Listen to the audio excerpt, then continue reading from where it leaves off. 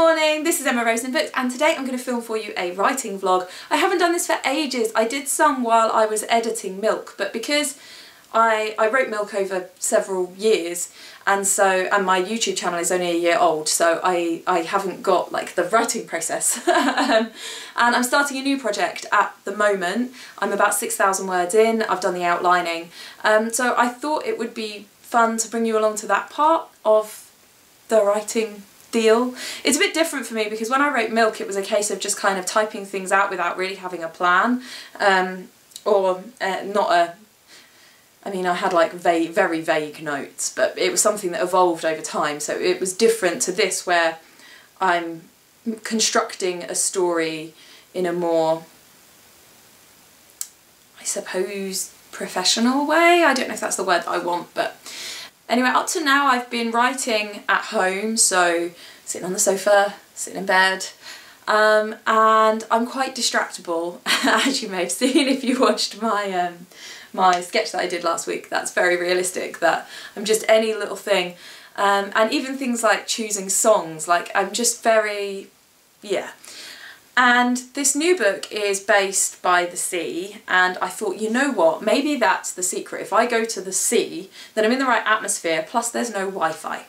So this is the first time I've done this, but if this works, which I suspect it may do, then this is how I'm going to write on a nice day. I'm going to just go out into the countryside, and hopefully I'll be a little bit more productive. So I'm going to bring you along with me and let you know how that works. It's just coming up for 10 o'clock now. I've been up since 7. Ordinarily we get up earlier, we get up at about 6 because that's when the kids wake up. My husband got up with them because the baby was being a pain.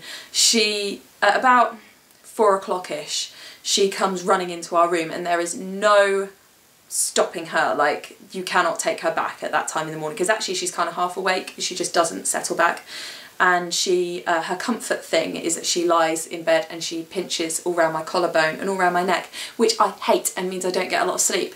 And I'm kind of used to that from say like 4, half 4-ish onwards. But this morning I think she came in at about 1:30, 2 o'clock, so I just feel like I haven't slept. And when I'm sleeping like that, when it's very fitful, I start having like anxiety dreams and stuff. So anyway, so Stuart got up with the kids at 6 when they got up, and then I got up at about 7:30, so I feel a little bit human, which is great because otherwise there's just no hope of me concentrating. At the moment I've just been getting all my stuff together and I'm waiting for my laptop to charge. What are we up to? 78%, so I might give it another minute or two and then I think I'm going to go, because obviously I don't want to get down there and then run out of charge, but actually 78% should hold me for a few hours, I believe. Right, I will show you what I'm taking with me. So this is my everyday backpack. I use it every day, literally. I've packed all my usual stuff, so like this I have like plasters and moisturiser and lip balm and whatever. And my purse, in case I need some money, and some Coke. This is the Aldi Coke, which is not really all that nice, but whatever. It was cheap, I suppose. It's actually a lot better if it's cold, but I suppose it won't be by the time I drink it, but I thought it'd be nice to sit on the beach and have a drink.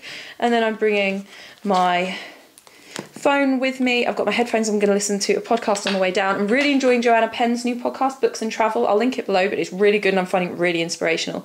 So I'm going to listen to that on my way. And then my laptop, which should fit in there okay. And because it's got a case on it, it'll keep it safe. I think that's everything I need. Look at this, it's so foggy. I knew it was foggy today because I could hear the foghorns. Oh, hear that?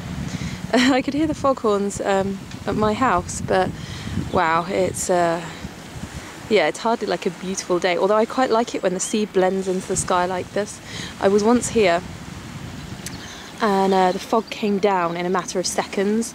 It was one of the weirdest things I've ever seen. Like, everybody who was in the sea, so they were like people on boats and paddleboarders and stuff, and they just disappeared in a matter of moments. Anyway, I think it'll burn off. I'm just about to see the sun. I'm glad the tide is out because I wanted to get some pictures on the rock pools for a children's book I'm working on. So the tide is right out. Foghorn. I haven't got the shoes for it though. What was I thinking, wearing Converse to the beach? Well, I think I can pick my way across it. I need to find some limpets. I find a lot of people don't know, and this is like rock pooling with Emma, that these little patches of jelly, that's actually an anemone. And when it's covered by water, all its tentacles come out. There's another one here, just in there. Oh, where is he? There. Just in case you didn't know, I find a lot of them. Found exactly what I wanted. There's a whole load of limpets around here. Again, if you didn't know, there's these fellas, the conical ones. They, when they're underwater, they actually move around and graze about on the rocks. And there's quite a few of them, so we can get some pictures of those. I want to find a crab for you. Can you see how distractible I am? This isn't really a writing vlog, it's more of a rock pooling vlog. I mean, look at these rock pools, they are epic. Just picking my way along. There's loads to see here.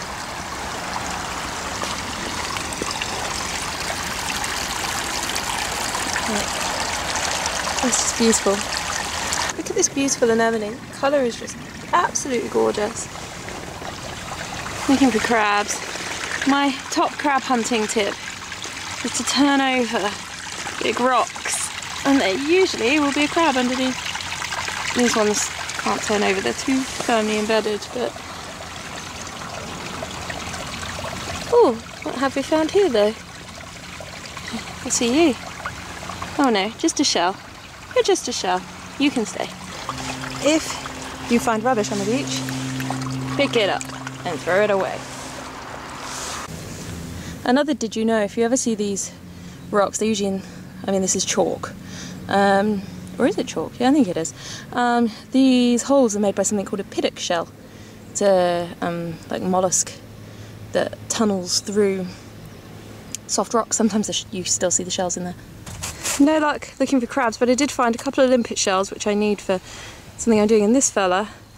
Look at the colours of this incredible shell. Sorry, it's covered in seaweed. I don't know how well, let's get some light on it. I don't know if I can get it to focus, but look at that. Greens and purples, absolutely beautiful. So far we have learnt two things from Project Emma Writes at the Beach. Thing number one that we have learnt is that Emma goes rock pooling at the beach instead of writing. Thing number two is that glare from the sun is a real problem, and I might have to go and write in the shade of something, but I will not be beaten. It's too nice, and the fog is burning off now, so it's beautiful.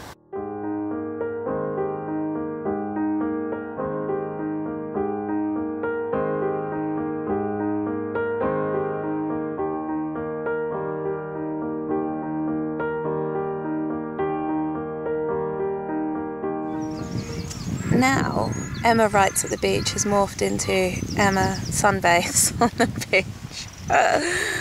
It's really hard to see the screen, and I have all the willing, but I'm basically typing blind. I have no idea if there's any typos. I can't go back and change anything because I can't see anything. But I don't want to move, so I'm just kind of tapping away. I think I'm going to have to go and find a spot where the screen is shaded, but it's nice lying here. The fog has cleared now, it's lovely. Okay, I've moved, I'm now sitting on a bench. Actually, in many ways, the view's nicer up here, but it's not the same as sitting on a beach. It's lovely, but I think I'm gonna have to go soon so that I can see a bit better and maybe just be a little bit more comfortable. So I'm back home, I've eaten, I've been writing for a little while. It's a bit slow going today. I don't know why, I guess it's just organic that way, but I also feel while I'm drafting out, it's like every sentence I write is rubbish. I just don't think things are structured very well or explained very well.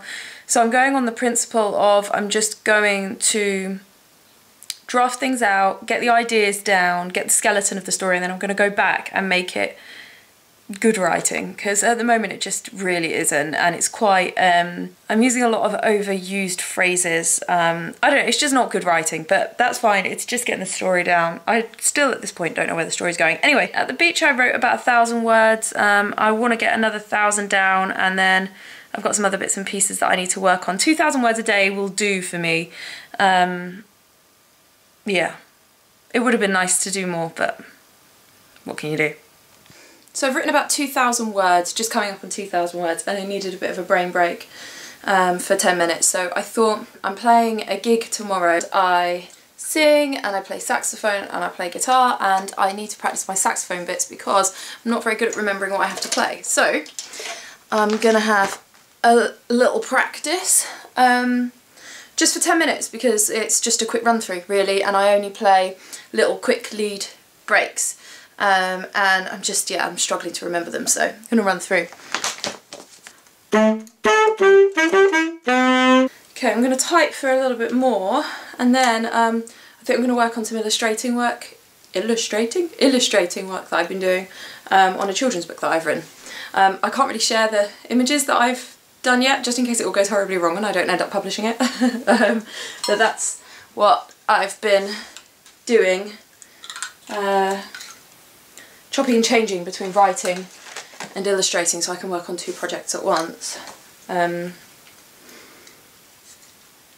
Yeah, I think next month, I think in April, well, it'll be the beginning of May actually, end of April, beginning of May, when I put my newsletter out for May. I think I'm going to share the characters because hopefully by then I'll know for sure whether it's going to work, but there we are. Okay, I'm going to show you a corner of my illustration. This is meant to actually be stones on rock in retrospect. The background shouldn't be sand, it should be rock. And so I need to try and turn this into a sort of stony colour, otherwise I'm going to have to completely redraw it. So I'm going to try and make it like a brown stone, but it might not work, I might have to completely redo it. But when you see this book come out, providing it goes well, and you see this little corner, you'll know. You'll know that this was when I fixed it or scrapped it and did it again. Oh, phone. Okay, the stones are now brown. And I think I'm going to make the background grey. If it works, it might not because of the yellow that's already there. And I don't know how much it will look like rocks anyway when it's got stones on it, but we'll see. It didn't work because I'd already inked it in, the ink ran. I knew that there was a risk, but I thought it was worth doing instead of having to start again. So I'm going to restart that drawing. I'm only going to have time to sketch it today, not to colour it. But actually the colouring doesn't take that long. So I'm going to do that. And I'm going to do my writing a little bit later because I need a little bit of time to think about the stage that I'm at. As I say, even if all I get done today is 2,000 words, that's okay, but another 500 to 1,000 words would be awesome. Okay, so I've resketched that and it's looking good actually. I think it's all going to be fine. What is this? I'm trying not to be too weird because the builders are walking past the window and they're going to think I'm really strange. Anyway, what I'm going to do now is, because when you, so I'm using watercolour and fine liner for these images, and when you, if you've done a pencil image and then you put watercolour over the top, it seals the pencil in.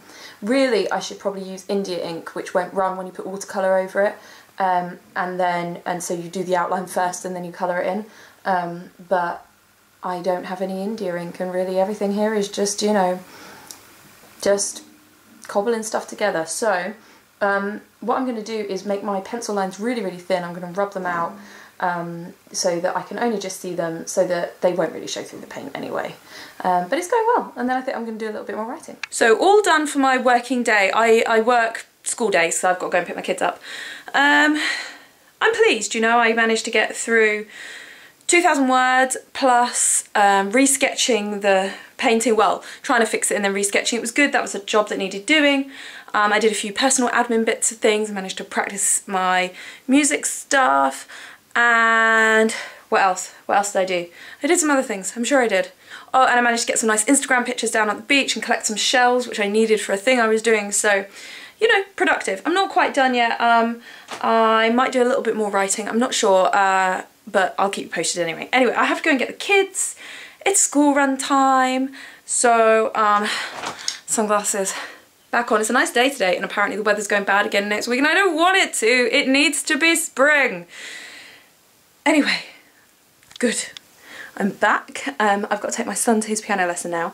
I was going to take my laptop and do some writing, but I don't think I will actually, because my daughter's there and I can't really focus. My middle child, I've got 2 daughters. And it's my elder son who's got a piano lesson, so I think I'm just going to take a book and see if I can do some writing a little bit later instead. I'm reading this at the moment. It's by a local author. Well, I say I'm reading this, I'm just about to start this. I've heard really good things, and yeah, it's somebody local, so even better.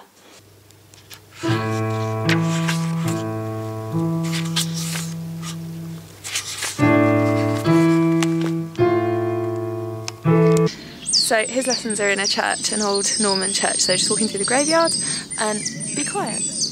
And I did some reading, and that book is so good. But the really cool thing, because my head's in like that creative space, I came up with a really good idea for the character, the main character in my book, and I'm going to rewrite a few sections, and it totally fleshes her out. She was really two-dimensional before, so I'm really happy about that. Anyway, I'm going to walk home, and I'm probably not going to do any more writing, but I will check in with you quickly a little bit later. Okay, I've decided not to write anymore today. Basically, I ran out of time running around with the kids, and I'm actually going out, so I've got some makeup on. I'm going out to see a show with a friend, so that's really cool. A bit of a spur of the moment thing because she had a spare ticket. I'm going to leave it there. Let's say 2,000 words, would have liked to have done more, but still, I mean, it's okay. And I have lots of ideas to keep me going for tomorrow, which is always a really good thing when I feel like I've got more, like that I don't feel like I've kind of written all my ideas, that I'm kind of ready to write the next day. So, and I've got ideas kind of how to flesh out what I've already written. So I'm feeling really positive and really creative. So, you know, happy days really, I can't ask for more. Anyway, let me know in the comments what you are up to, what you're writing, you know, your experiences, that kind of thing. I love hearing all about what you're up to. And please like if you did, please subscribe for more videos about writing. Sorry, I was going to do my exit, but my, my small one is clumping about wearing my high heels. Have you got high heels on? Very good. Yeah, please like if you did, please subscribe for more videos about reading and writing, and I'll see you all for my next one. Bye! Oh, those are some nice shoes. Very nice.